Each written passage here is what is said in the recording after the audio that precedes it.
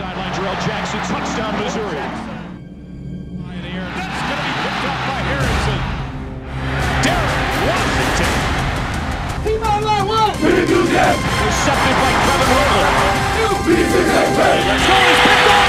Kip Edwards. Touchdown, Blaine Gabbert. Mizzou is an awesome game day atmosphere, so we thought we'd bring some fan excitement, bring it down closer to the field, and actually give our fans almost the experience of running out there with the team. There's going to be about 600 seats. We're going to charge $600 each for them, and that'll be for 6 games. It'll include the ticket, all-you-can-eat food and soft drinks, game programs, but the biggest thing we're selling is for our fans to be close to the action, and they'll also have a great view from that end of the field of our new $5 million scoreboards. It's a padded seat.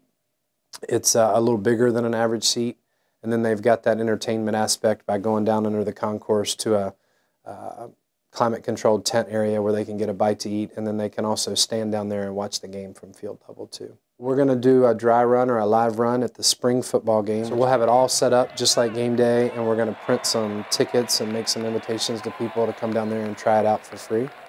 And if anybody sees this video and they're legitimately interested in checking it out, you know, give us a call, and we'd like to have them as our guests for the spring game, and they can see it and get a real feel for it.